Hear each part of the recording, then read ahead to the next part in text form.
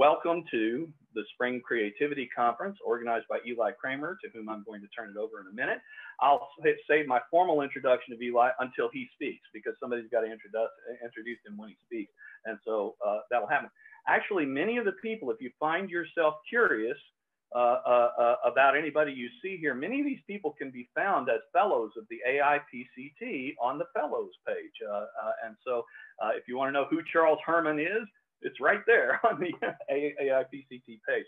Now, what is the AIPCT? The American Institute of Philosophical and Cultural Thought was started by me and John Shook and Larry Hickman upon the occasion of the decision of Southern Illinois University Carbondale to defund the Dewey Center. So we found that to be an unacceptable decision and have since 2016. It took about a year to get it up and going. Some of you guys were involved in getting it up and going. And we've done a lot of stuff since we got it up and going. We started in November of 2016. And if you go to our YouTube channel, where all of this is going to be presented, you will see a rather popular channel. Our #1 video is Barbara Stiegler. She's from the University de Michel-Montaigne in France, in Bordeaux. And she has, I think, 4,400 views for her lecture at the AIPCT. It's quite a wonderful lecture, and there are the numerous others that have been viewed a lot of times, and perhaps these will be viewed many times as well. So that's the reason we're recording our channel.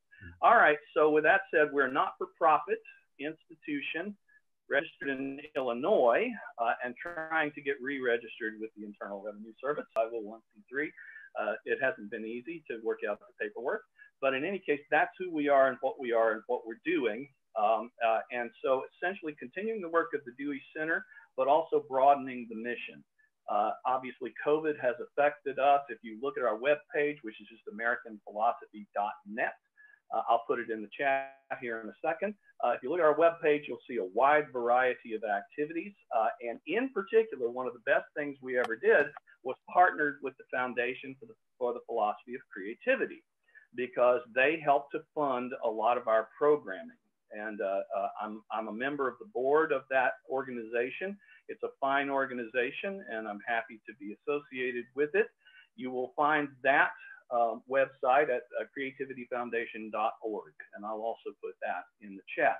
This is the third Spring Creativity Conference. The 2 previous ones are up on our YouTube channel, and so you can watch to see what happened. We did Dewey and Logic the first year, and last year Jared Kimling organized, so John Shook organized that one, and we did last year Jared Kimling, who's somewhere on here. Oh, there you are in my lower left. Yeah, hi Jared. Organized our Spring Creativity Conference around personal objects, and the book is very soon to be out that was drawn from. In fact, I think most of what you're going to hear today is actually aiming at a book as well. And that book is co-edited by Eli Kramer and 2 of my best friends in the world, Marcin Richter and Przemek Puszczyka, who I think are with us today as well. And Przemek is going to be speaking as well. So this is a warm-up for a book. There's Marcin. Okay, I see that you're in the dark. Oh, I guess it's dark in Poland. Oh gosh, it's already dark there. You guys are so far north. All right. Anyway, it doesn't matter. So I'm going to now turn it over to Eli to begin the proceedings. We got 3 papers this afternoon, and I'll just turn it over to him and let him tell you about the conference and about our first speaker. First, I just want to thank the AIPCT and the Foundation for the Philosophy of Creativity for supporting this event. I also want to thank our co-sponsors, the Department of Philosophy of Culture of the Institute of Philosophy of the University of Warsaw, our ongoing partners between SIU and them, as well as IDOS, a Journal for Philosophy of Culture, and the Center for Philosophy of Culture of the Institute of Philosophy of the University of Wrocław. And excuse me, I should say the Faculty of Philosophy. They no longer share that with the University of Warsaw. They no longer share their institute or their faculty with social sciences. Real quick, just a general introduction of where this event emerged and the book that we are preparing and is under peer review. In the summer of 2019, we ran an International Philosophy of Culture Week which led and really built off a series of discussions about the role of philosophy of culture, what it is, what it does, where it's going. And then a second theme emerged, of course, which is the creative capacities of culture, which was probably an ongoing theme for both all the participants and ongoing discussions that happened afterwards. So the pieces you're going to hear that are presented, some are from the book, some are from ongoing discussions related to the book, and some are just really new stuff developed out of our ongoing dialogue. So I again want to thank anyone involved, and I am very excited to introduce Professor Zofia Rosińska from the aforementioned Department of Philosophy of Culture at the Faculty of Philosophy at the University of Warsaw. Professor Rosińska is basically took on the role of leading the Philosophy of Culture department there from Stefan Morawski, and she did that for 25 years. She engages with problems that arise at the meeting point between psychology and philosophy. She introduced psychoanalysis to the Polish philosophical scene as a method of reflecting on culture and the human person. Recently, she works on the possibility of dialogue between philosophy and psychiatry. She is the author of many books, which if you want to look at them, we list them on the AIPCT website. And if we had a Socrates, as I like to say, of our ongoing philosophy of culture discussions, it certainly has been Professor Rosińska. And to celebrate her birthday and all the work she's done, the last issue of Eidos was made in honor of her, about methods and practices of philosophy of culture. So with that, that said, I'm very excited to introduce Professor Rosińska to give her paper today, Dialectics of Creativity according to Władysław Stróżewski. Thank you very much for the introduction. I didn't realize that I deserve such a wonderful introduction, but thank you very much. Dialectics, dialectics of creative work according to Stróżewski. Stróżewski is a Polish philosopher. He's still alive. He's around 90 right now, and he lives in Krakow. The category of creativity and the phenomenon of creative work are subjects that have their own permanent place in the philosophy of culture, although they are not always intensively analyzed. These subjects continue to hold great importance, as they did for Plato, Bergson, Freud, Jaspers, and many others. Creativity continues to baffle philosophers. Questions about the psychological and social conditions of its possibility, whether subjective or not, have shrouded it in mystery. Although answers provided by philosophers have shed some lights on creativity, they nevertheless failed to turn it into an issue that could be settled through inquiry because of an unexplained reminder always linger behind. The 1960s and 1970s abounded in writings devoted to creativity. For example, Arietti, Beardsley, Elzenberg, Gilson, Heidegger, Tymieniecka, and many others. Polish language texts, both literary and philosophical, are often suffused with this question. For this reason, I would argue that it is high time to reconsider the mystery of creativity.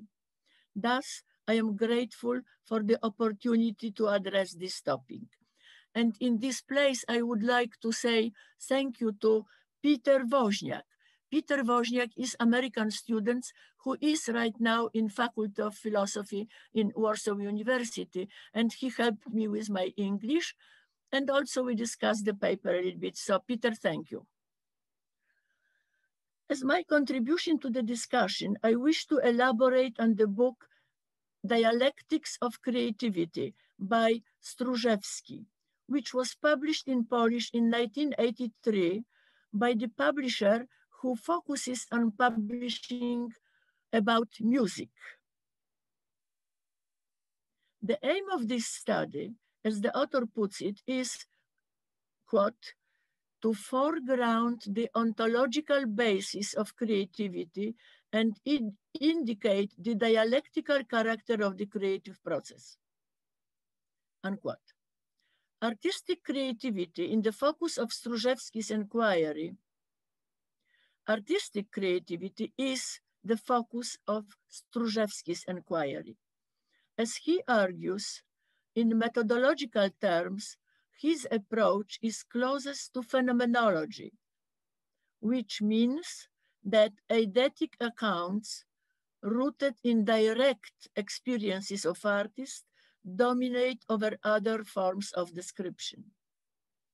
The author sets out to examine the nature of creative phenomena and the possible relations between them.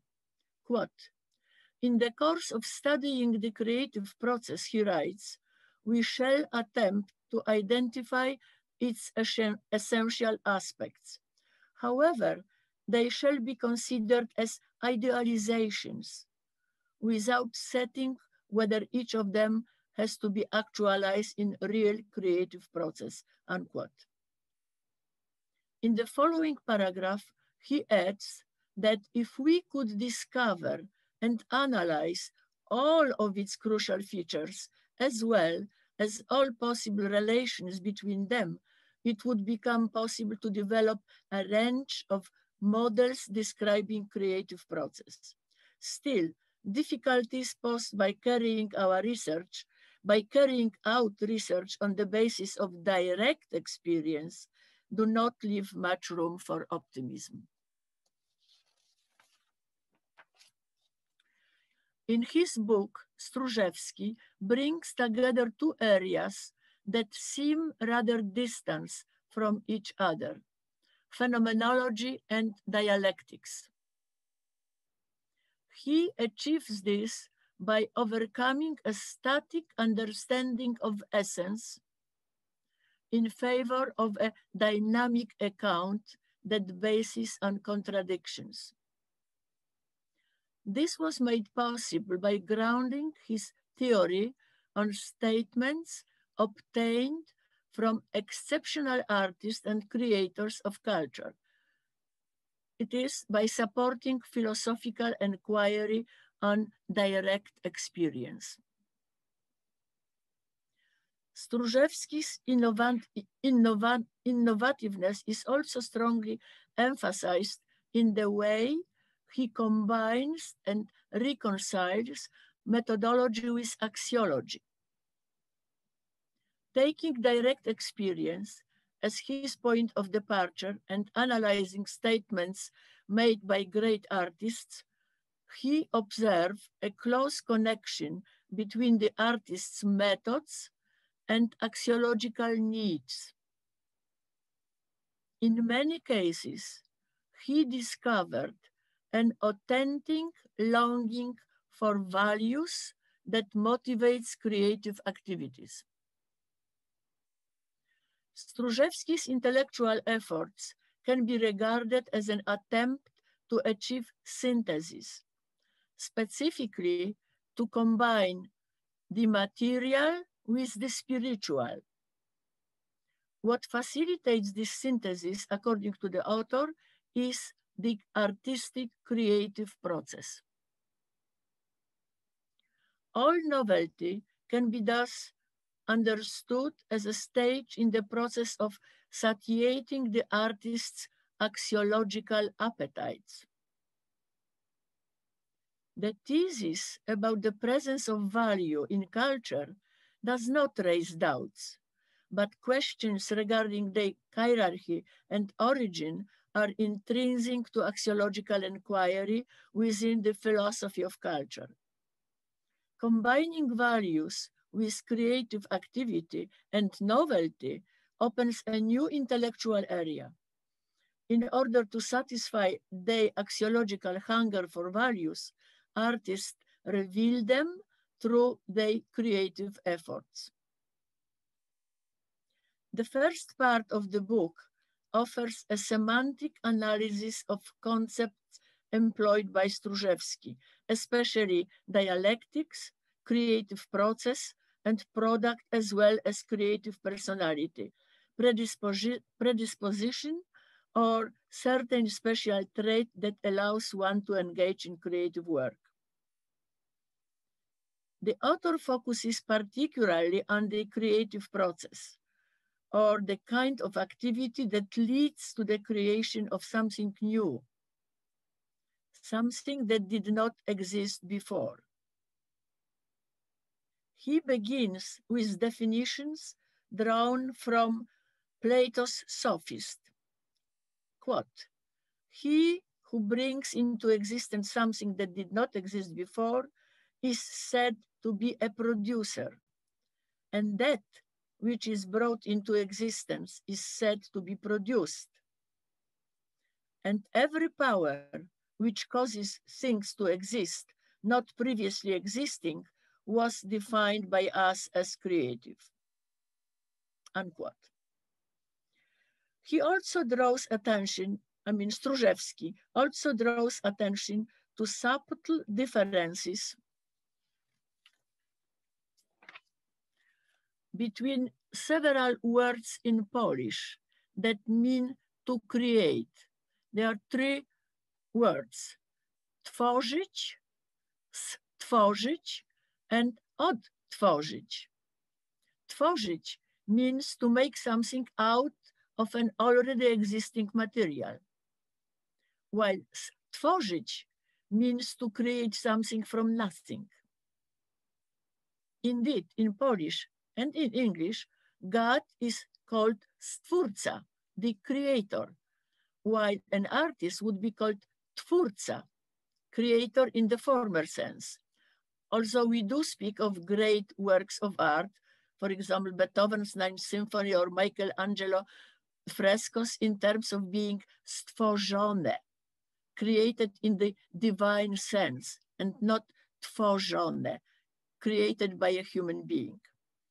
Finally, odtworzyć, to recreate, means to reconstruct something that was destroyed or to imitate something else. For Stróżewski, the key category is dialectics, which he understands more broadly than Hegel. The term, derived from the Greek adjective dialektikos, denotes the skill or art of dialogue or a method, for example, of division. The verb dialegestai, derived from this adjective, means to belabor, discuss at length, and analyze. Socrates is considered to be the creator of dialectics, although some attribute its invention to Zeno of Elea. According to Xenophon, Socrates argued that dialegestai is the main method in philosophy, since it involves gathering together, exchanging views, conferring, and making important distinctions. While seeking the essence of the creative process, Stróżewski adopts the Hegelian understanding of dialectics as a process that permits the entire reality and allows one to learn about it. Depending on how we understand reality, we speak of it in terms of the dynamic development of either spirit or nature. Assuming that the cognitive process must be adapted to the object of cognition, Stróżewski, who deems his own intellectual cognition as dialectic, actually supplements Hegelian dialectics with a Socratic approach involving phenomenology and hermeneutics. Drawing on direct experiences of artists, he also provides ample evidence of his own beliefs and interpretations. Thus, dialegestai contributes to his search for the essence of the artistic creative process. Consequently, Stróżewski regards the creative process as dialectical and argues that his own method must be dialectical as well. In his view, the dialectical character of the creative process means that all its aspects revealed in inquiry, there emerge contradictory moments or forces, and it is only in their tensions that we can glimpse vital elements of the entire process. These clashes may vary in character and intensity, but invariably bring forth something singular and new, never appearing in isolation. In Stróżewski's study, the dialectical character of the creative process and the search for its key features boil down to analyzing statements made by selected great artists who have made self-conscious observations in private letters or public declarations regarding the course of their creative process. Direct experience can be called an artistic confession. However, it wouldn't be a way of complaining about various psychological or physiological ailments, but a mode of offering testimony about the creative process. In the 6th chapter, titled The Dialectics of the Creative Process, the Question of Oppositions, Stróżewski characterizes 10 oppositions identifiable in the creative process. Determinism and necessity, consistence and unpredictability, domination and submission, spontaneity and control, directness and indirectness, freedom and rigor, improvisation and calculation, acceptance and rejection, innovativeness and perfectionism, creating and discovering. These oppositions are dialectical insofar as they occur within the same single whole and belong with it. This is important. In Stróżewski's perspective, the creative process is conscious, while creative self-awareness is its integral and crucial component, since it manifests in all psychic acts connected with creativity. In a nutshell, inquiry concerns here the dialectical moments made conscious by the creative subjects, while identifying their vital contents and conditions belongs with the dialectics of creativity. Stróżewski was inspired to seek opposition within the creative process by Henry Moore, who noted that, quote, good art has contained both abstract and surrealist elements, just as it has contained both classical and romantic elements, order and surprise, intellect and imagination, conscious and unconscious. Both sides of the artist's personality must play their part. And I think the first inception of a painting or a sculpture may begin from either side. As far as my own experience is concerned, I sometimes begin a drawing with no preconceived problem to solve, with only the desire to use pencil and paper and make lines, tones, and shapes with no conscious aim.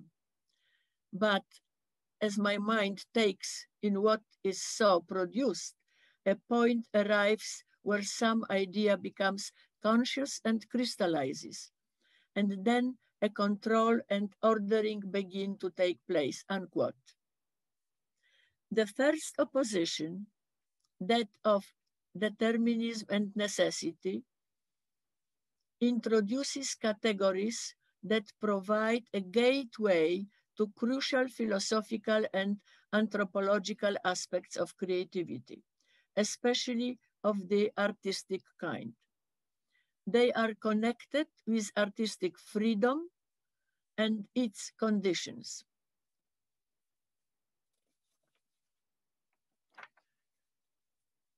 According to 17th century theoretician of painting, Federico Zuccaro, quote, "The mind of the artist should be not only clear, but free. His talent should be free and not hampered by mechanical submission to rule. For this most noble profession has to base its prescriptions and norms on good judgment and practice in order to be well done," unquote. Good judgment and practice constitute the basis for rules and norms chosen by the artist. What we thus encounter here is freedom, but not arbitrariness. Stróżewski also introduces the category of an axiological a priori, which belongs to the world of necessity, or the domain of ideas and values, the world of spirit.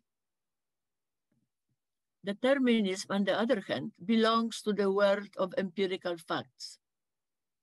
Both spheres, that of the spirit and that of the senses, are active in the creative process. Factors that determine the creative process originate in the world of empirical facts. It is material resistance, pre-existing binding rules, or the taste that predominates in a given culture. As Stróżewski argues, these factors may meet with either approval or protest. In the case of former, the resulting work is well made in craftsmanship terms, yet remains derivative and conventional. It may be appealing, but not truly awe-inspiring. When that which is given meets with protest, artists seek fresh norms and materials, longing for new values and horizons of meaning. What emerges in the desire to discover and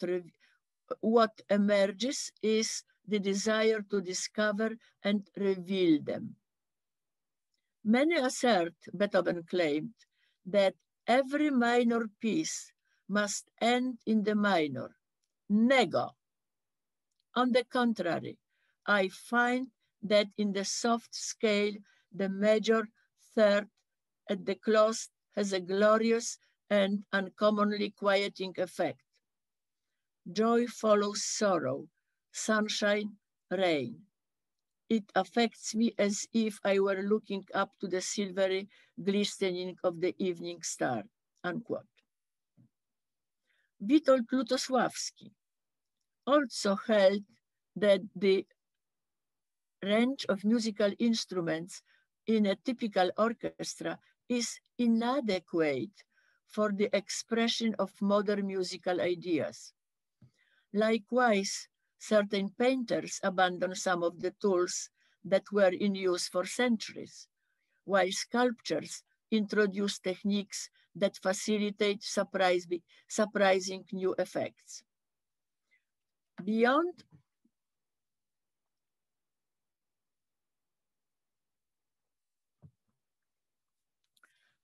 the rejection and acceptance of what is given, Stróżewski distinguishes a third possibility, one that involves quote, making restriction a means of discovering meanings and values, unquote.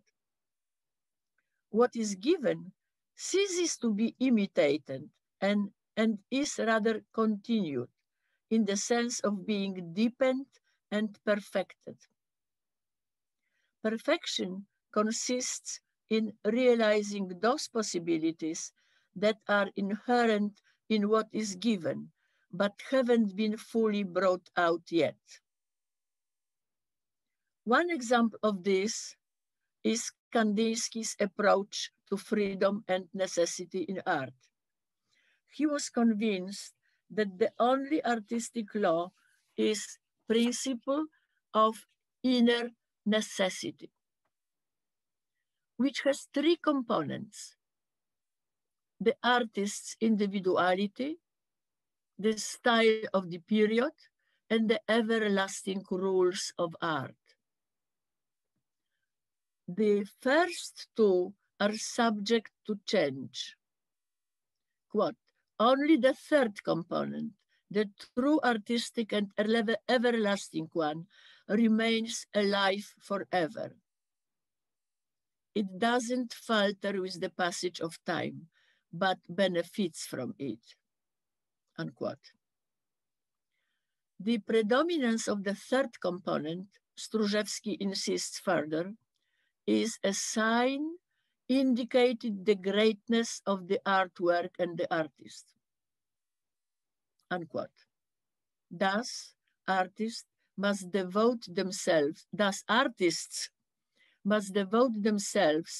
to the third component of inner necessity, attempting to find it within themselves, in their own spiritual life. As Stróżewski concludes, quote, measure and significance are not found outside artists, but within them. They constitute what may be called an artistic sense of boundaries, something innate to artists and elevated through inspiration to the heights of a prodigious relation, unquote. Okay. In his discussion of Bach's 12-tone Kunst der Fuge, Anton Webern writes that art of fugue is based on a single theme. Bach wanted to show all that could be extracted from one single idea. Practically speaking, the details of 12-note music are different, but as a whole, it's based on the same way of thinking, unquote. Adherence, Webern argues, is strict, often burdensome, but it's salvation. We couldn't do a thing about the dissolution of tonality, and we did not create the new law ourselves. It forced itself overwhelmingly on us, unquote. The moment of axiological necessity can be also discerned in determining restricting factors. Importantly, Weber claims that the new law forces itself overwhelmingly on us. What would that mean? Can the idea of inner necessity be regarded as a constraining factor and not a desirable one? In Stróżewski's view, this possibility emerges when a value loses its power on significance, and the new, stronger value ought to replace it. However, this regards lesser values, since the highest ones never lose their importance. This is well illustrated by Ingarden's observation about relations between aesthetic and ethical values. Moral ones demand realization, while aesthetic ones beg for it,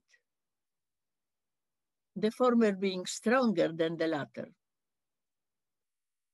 Quote, an art that departs from necessity arising from meanings and values, Stróżewski argues, loses its identity. It may naturally become something else, activity, production, even begetting, but not art, unquote. A similar sentiment is expressed by Harold Rosenberg, who writes that, quote, the artist who has left art behind, or what amounts to be the same thing, who regards anything he makes or does as art, is an expression of the profound crisis that has overtaken the arts in our epoch. Painting, sculpture, drama, music have been undergoing a process of de-definition. The nature of art has become uncertain.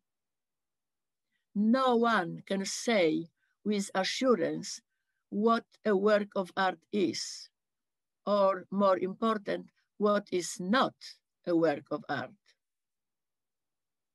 Where an art object is still present, as in painting, it is what I have called an anxious object. It doesn't know whether it is a masterpiece or junk. Okay, so how much time I still have? Randy? So this session ends at 1:30 our time. What is it there in Poland? Is it 7:30? 8:10. 8:10. 8:10 now. But so this session ends at 8:30, Zofia. But there is a little give. There's a little give in the schedule. So if there's something important that you need to go on and say, then by all means say it. Otherwise, we could move to discussion. I think you've said a lot of really interesting things for just my opinion. Yeah, but see, I would like, okay, if you would like me to finish, then that's okay. But I have two, oh gosh, I have three, so I don't know. Maybe no. Maybe I will present submission and domination. Is it okay? Submission and domination. Okay, I don't know. Or maybe not. Okay. Do you have a section on improvisation, and what was the other dialectical pair? No, I have spontaneity and control, submission and domination, freedom and rigor. So I prepared 3, 4. Mm-hmm. Oh, you didn't do the improvisation one. That's the one I want to hear. Okay, no, just whatever you do. Yeah. No, I have it, but not here. Okay. So I don't know. Maybe 5 more minutes for me and then 15 minutes for the discussion. That sounds great. I think that will work. Good. Okay. Okay, so submission and domination. These are attitudes do not refer to the formal aspects of the creative process, but define that approach to the material out of which a work is made, to inspiration and to one's own feelings. Many artists express their faithfulness to the material, to the material. As Michelangelo famously wrote, the best of artists never has a concept. A single marble block does not contain inside its husk, but to it may attain, only if hand follows the intellect, unquote. A similar idea was expressed by Henry Moore. Every material, quote, has its own individual qualities. It is only when the sculptor works direct, when there is an active relationship with his material, that the material can take its part in the shaping of an idea. Stone, for example, is hard and concentrated and should not be falsified to look like a soft flesh. It should not be forced beyond its constructive build to a point of weakness. Submission is opposed by domination, and an empowered approach that believes in its own concept and ideals without nothing that existence of another without noting the existence of another transcendent reality. Guided by its own ideas and methods, this attitude rejects inspiration or intuition. Still, submission and dominance alternate, not clearly distinguishable, and only displaying a different distribution of accents. This opposition is best exemplified in interpretation of music, where three attitudes can be identified. First, there is mechanical interpretation. Second, virtuoso interpretation. And the third, ideal interpretation. Mechanical interpretation with the performer playing only that which is contained in the score. Though this verges on the impossible, it is often postulated. According to Igor Stravinsky, ideal interpretation implies the limitations imposed upon the performer, or those which the performer imposes upon himself in his proper function, which is to transmit music to the listener.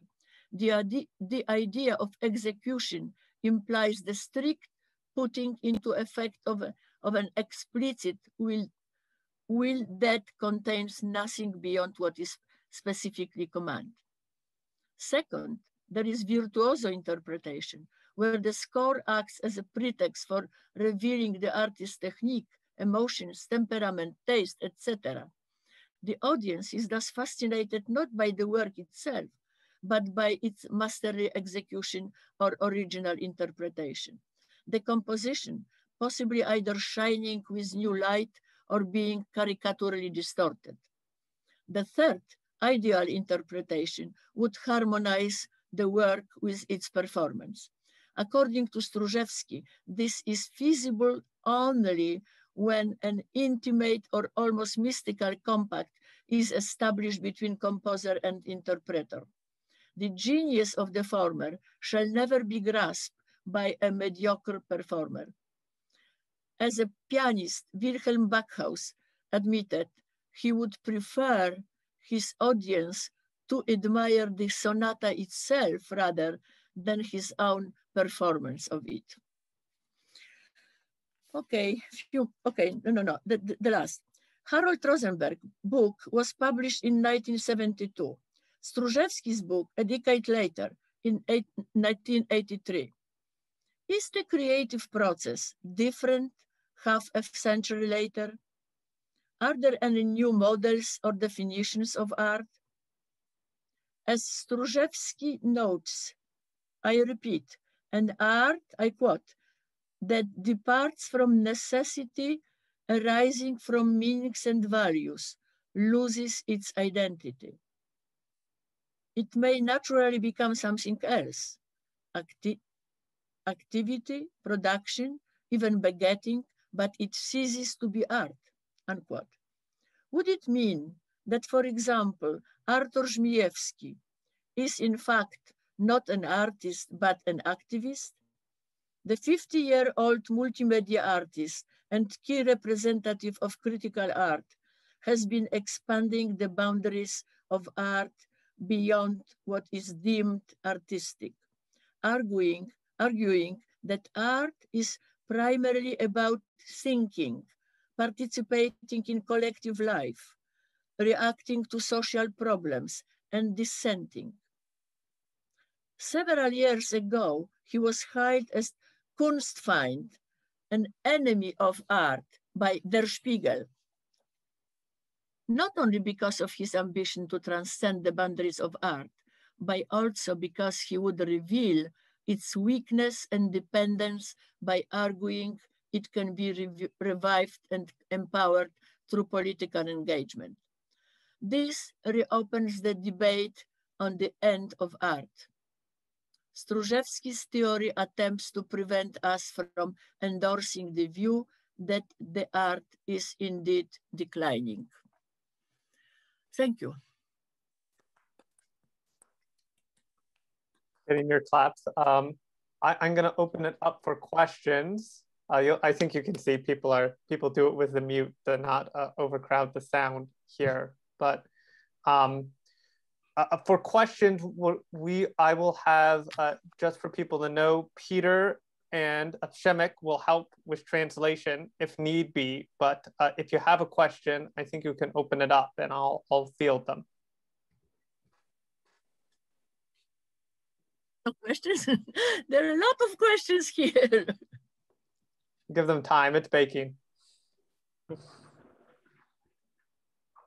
Okay, so my question is, do you think we can use these categories of opposition to interpret the practice of philosophy as art?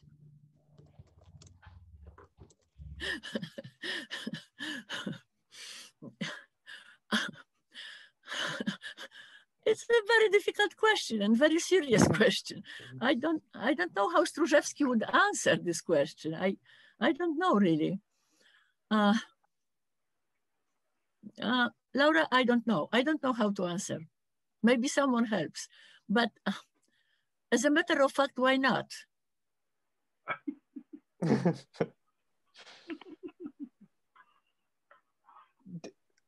Why not?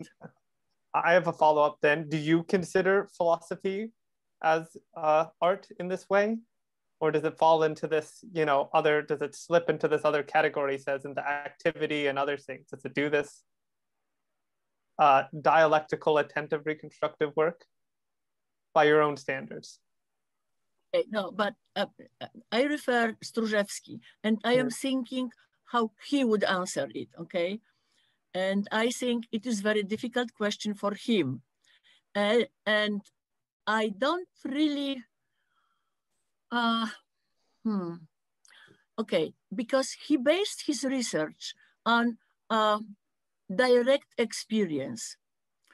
Will you find any philosopher who could say and could claim that he is an artist, or that his theory which he made is work of art? Probably he would answer in this way. But I have to ask, I have to write down your question because I would like, because I have to report to him everything what happened here. Is Great. Philosophy a work? Is philosophy? Great question. I have a question. How would I answer personally? I have a question. Well, I think Professor McCreel has a question. If you're okay with that, Zofia, we'll hand it off to him. You talked about the inner necessity of a work of art, but then you gave some other ideas that were associated with them, but I didn't follow that. You said something about individuality, I think. Could you expand on that, a notion of inner necessity? Yeah, but okay, but the inner necessity, of course, is composed. Can I say? Yes, I can. Is composed of three elements, but the most important is this. What is? What were those three elements? What is really? Okay. You went through them so fast, I didn't hear what those three elements were. I know. So I will read again. Okay, I will read again. Okay.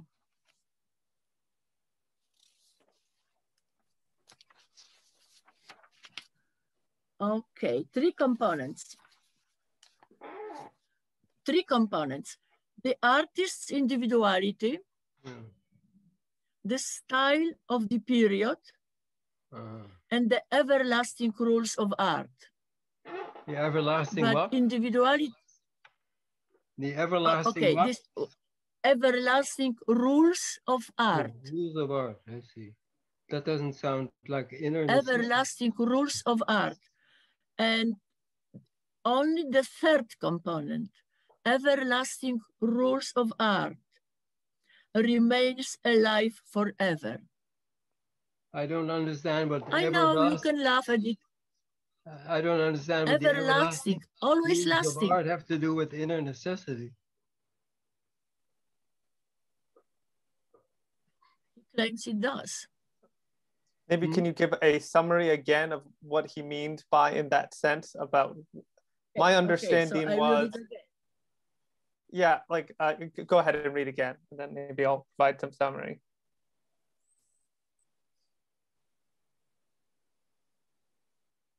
Well, Rudy's question, can you hear me? Perfection consists.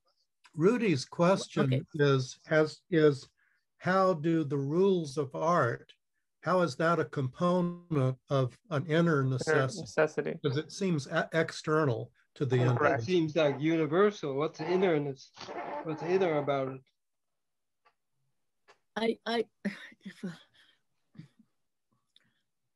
Well, the other two make sense. So that's enough. No, I understand. I understand the question because they are exactly my questions also. So I don't really, but listen. This is the axiological a priori, and this is the most important for Stróżewski.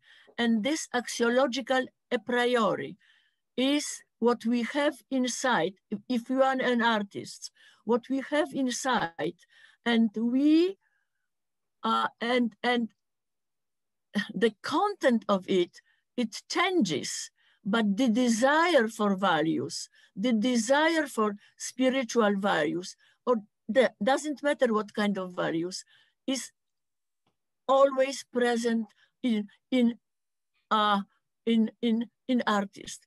And then beyond the rejection, what is given? Similar. One example of this is Kandinsky's approach to freedom and necessity in art. He was convinced that the only artistic law is principle of inner necessity. This is Kandinsky, but Stróżewski accepts it and likes it. And he has, the inner necessity has three components. The artist's individuality. That makes sense. Yeah. Individuality it's artist's individuality, it's obvious. Yeah, obvious. Yeah. The style of the period, that because we live in certain time. Yeah, that's historical individuality, right? Yeah, and the everlasting rules of art. Nobody knows exactly what is everlasting rules of art. Okay. But Lindy, nobody knows. That's where you lost it. So that's where Stróżewski lost it. I mean, no, I don't think so. Because Rudy's point is that's clearly where the rest of us have to get off the. How is an inner necessity? No, I don't get off there, Randy. Oh, you would. Yeah. Why are you laughing? I don't understand your laugh. Why are you laughing? Because of what? Because he knows I'm a jazz sax player. And as a jazz sax player, when I'm improvising, and something doesn't work artistically, it's in the style, like I'm playing in some contemporary style, but I feel that it doesn't work, and that feeling comes from within me. And the reason it doesn't work is there are universal rules of art, even within, they apply to jazz improvisation just like any other art form, and I can feel when something is not right. And that's inner feeling of these universal rules of art. Martin, help. If I may. Martin, help. No, Martin can't help wait, you. No. Martin is musician, and he knows. Is going to be your enemy in this. Professor Rosińska, I remember from one of our previous discussions, I liked how you responded, because I brought up the same concern with you, and you said that if you're a good artist, you know what this means. You know what it means to have this third component. That's true. No, but see, but in jazz player, there is a kind of harmony, even there are differences, isn't it? Well, sure. It depends on what jazz we are talking about. There is free jazz, and in that case, it would be more complicated, probably. Yeah, but still, within free jazz, there are things that work, and there are things that don't work, right? Mm-hmm. Yeah. A lot of young players, they think free jazz means you can play whatever you want, and there are no criteria for whether it works or it doesn't work. But that's young players. They mature beyond that. Well, So wait a this minute. does- Would you call me a young player, Ralph? You and I No, have played no. together a number of times, and I just profoundly disagree with you about. So, I mean, have you ever heard of found sound? I mean, in the course of improvisation, what doesn't work the first time around can work the second time around because of your very insistence upon it. Well, then you're already acknowledging that there's a difference between what works and what doesn't work. And isn't that part of the dialectic issue here? That the inner necessity is the drive of what works and doesn't. No one knows what the universal rules of art there, but they are there in the, like, it works or it doesn't work, even if it changes the next time. Well, that's what I'm saying. Yeah, I can I'm see saying that. the reason it's internal is that you feel it within yourself, whether you feel that it. makes sense. doesn't Yeah. work. Thank you very much. This is exactly how he thinks. And Yeah, of course it is, but the argument is phenomenological. Yeah, And there's yeah. And the thing about it is that's not the kind of claim that Stróżewski's making. It's not a phenomenological claim. He's claiming there are everlasting rules of art. I know what I'm feeling when I know it doesn't work is that it violates those everlasting rules of art. Professor Rosińska, you were going to finish. Maybe we'll have you close out on this interesting theme here. What do you think of Randy's claim?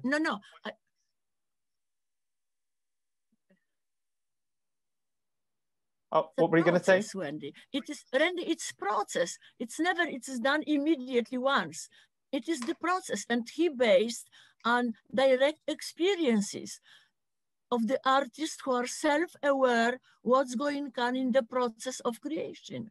And this is the phenomenological approach. Why not? Zofia, when I'm improvising, the self disappears. There's nothing to phenomenologize. It's gone.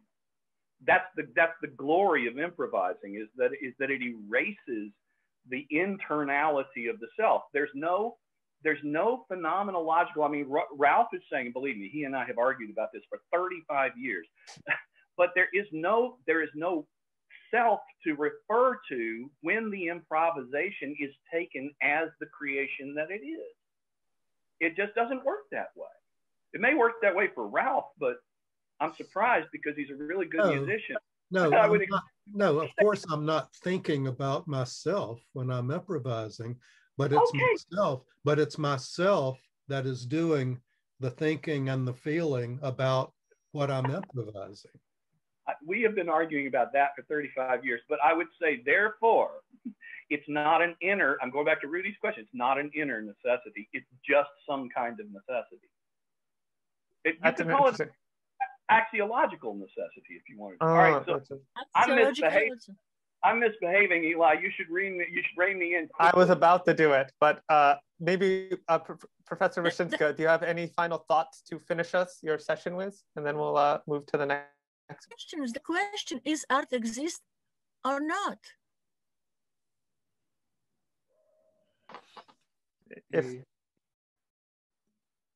What do you mean? Give that a little.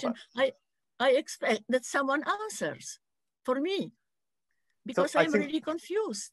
I think their question is, does a self exist in artistic praxis? So like if you're playing that solo or your piece of music, right? And yourself, there is no self because you don't feel it, it's not present. Is that really inner necessity? The fact that you're not focusing your attention on it, you're not self-conscious. There's a difference between a self and a self-consciousness. Yeah. You're not reflecting on yourself, but it's yourself that is thinking or feeling whatever it is that you're thinking or feeling. So actually, I think you may even consider musical activities as a form of forming your subjectivity in a certain way. It brings up a certain mode of subjectivity, right? So, yeah, that's true. Yeah. Well, this is a great discussion, but we have lots of other things to get to. So we'll continue it later, but let's give another round of applause for Professor Rosińska. Thank you for a great talk. It might be silent applause.